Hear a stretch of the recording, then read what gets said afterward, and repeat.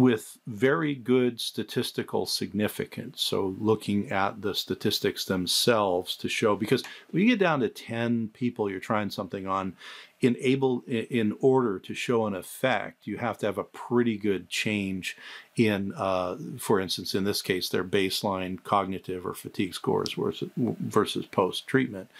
And so their statistical significance was very good, and the people in the study all improved in all of those, the fatigue and cognitive issues, etc.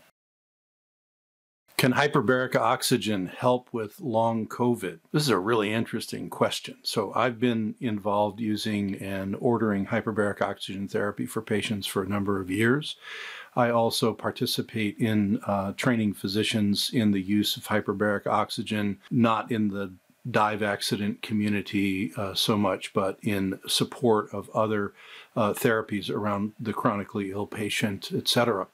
So I have familiarity with the particular modality. Now, if you've never seen hyperbaric or don't know much about it, basically the idea, and this is going to be a real simplified idea, is that you, the patient, are inside of a chamber, which is a pressurized chamber, it can be pressurized.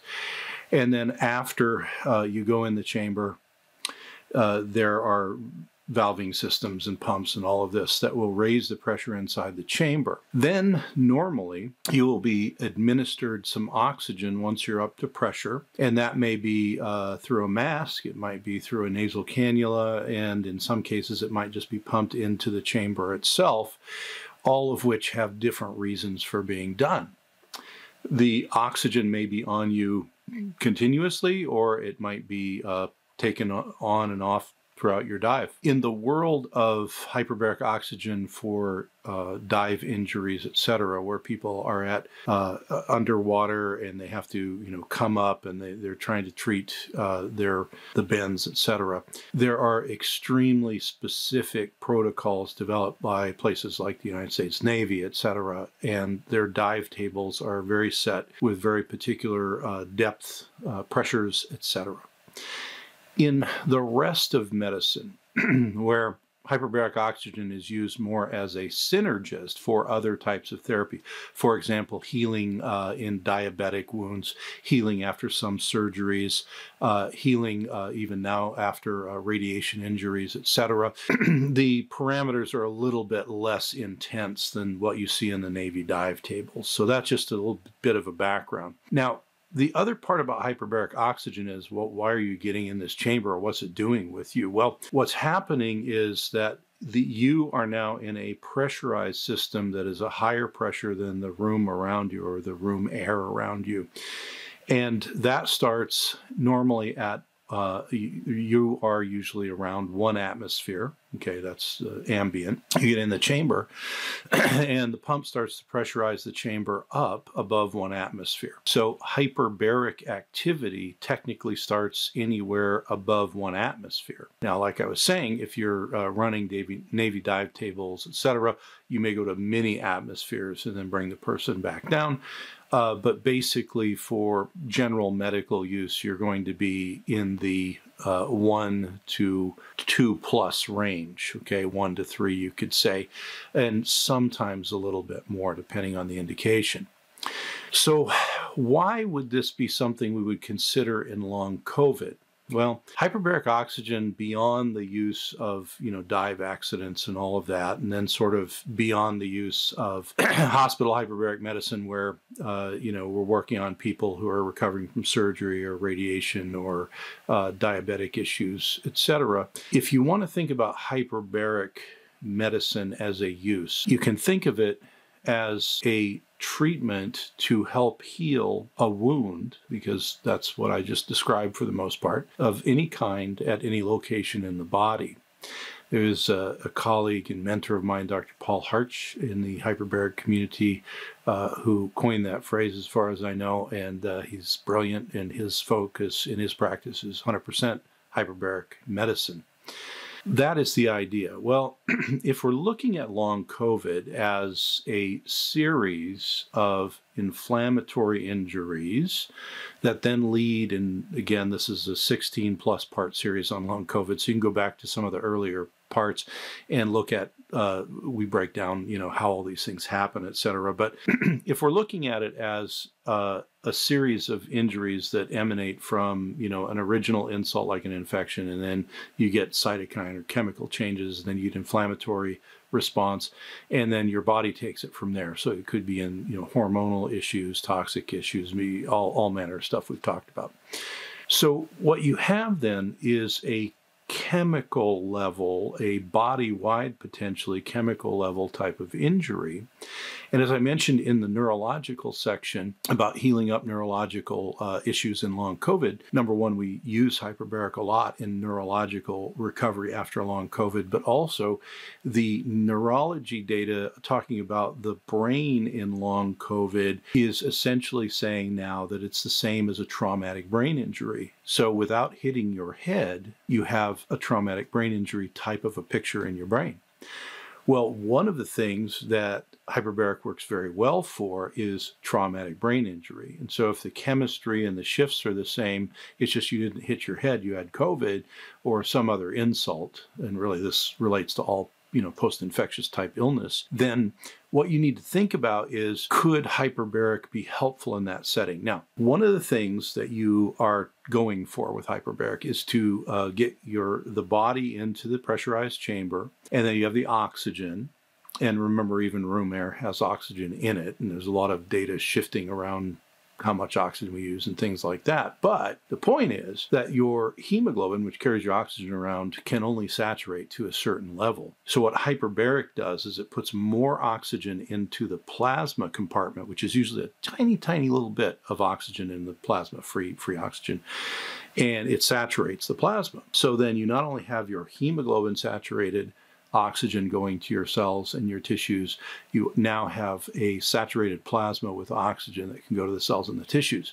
The bottom line is that gases like carbon dioxide, oxygen, etc., don't have transporters when they get to your cells. They go down their gradient.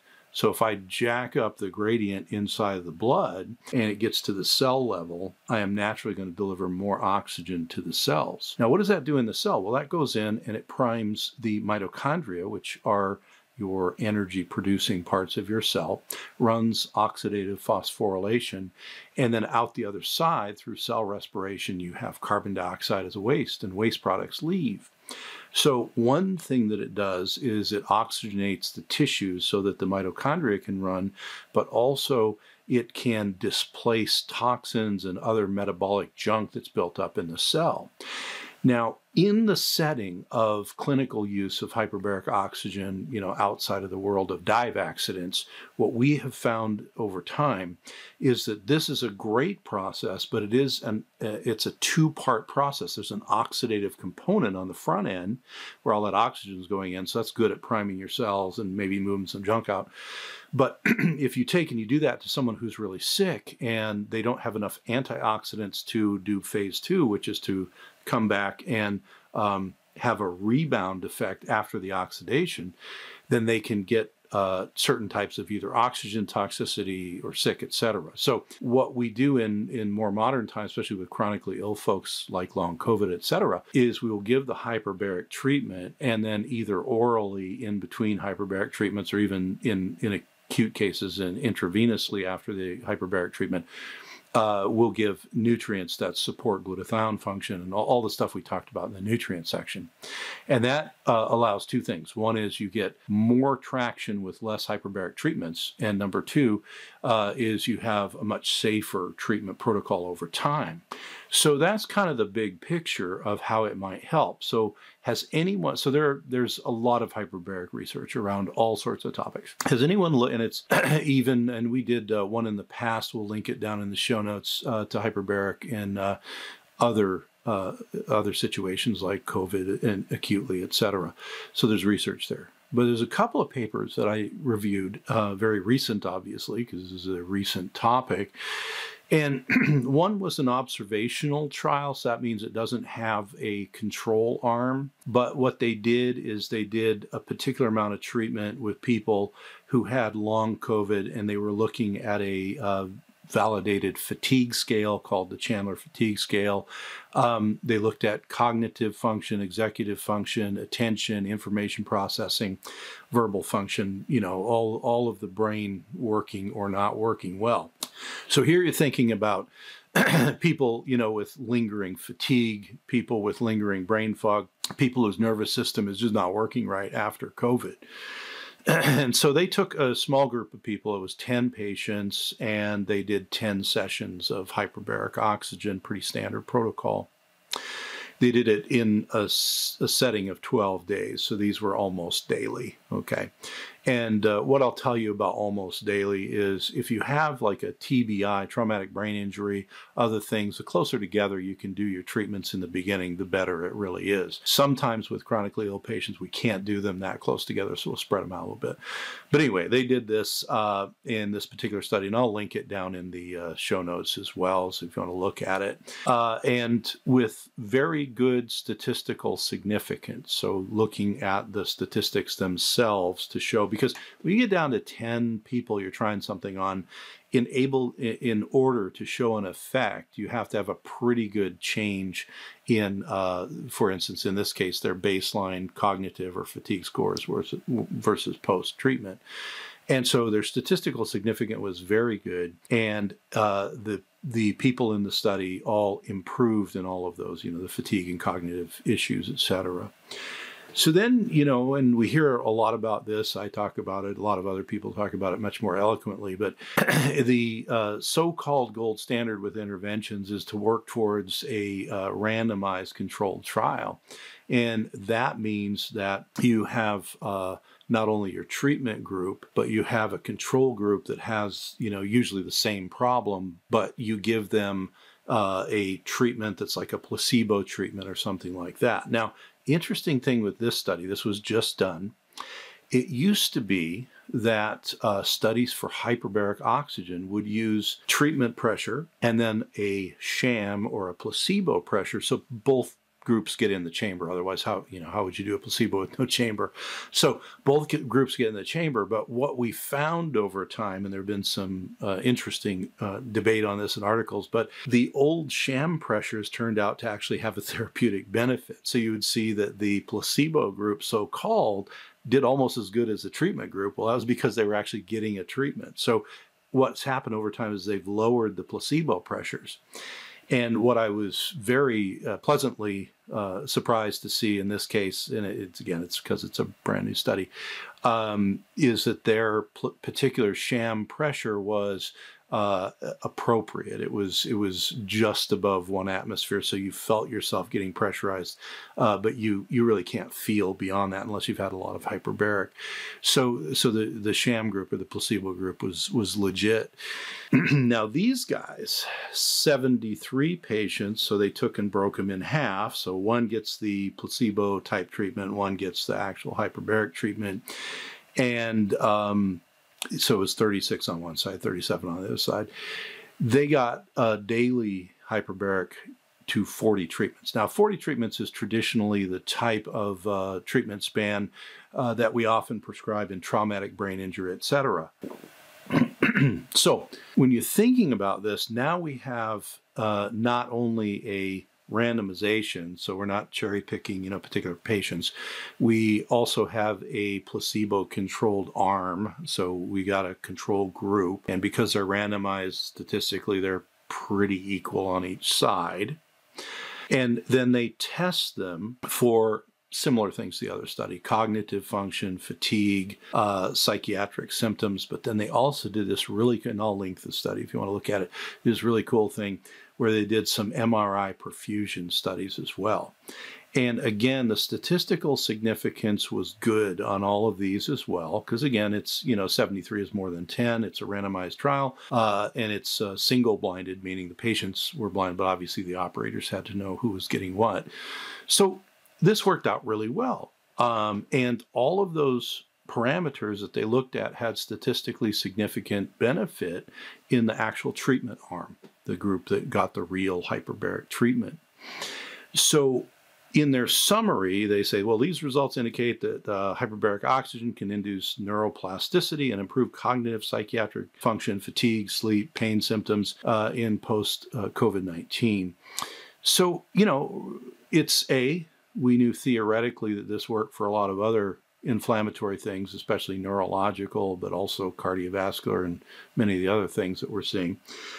But also it's nice to have some studies that people are doing now. And so one of the things, kind of as we wrap this up on the other end, is where can I get this? What are the parameters, et cetera? It's a little more common to see outpatient hyperbaric centers. There's more of them now than there were 5 or 10 years ago. And that's the first place I would look. You can search hyperbaric oxygen or hyperbaric medicine. Now, you may find it at one of the local hospitals. So, for example, in a larger city, there might be 1 or 2 hospitals that have a hyperbaric center, and then any pressure accidents are sent to those hospitals.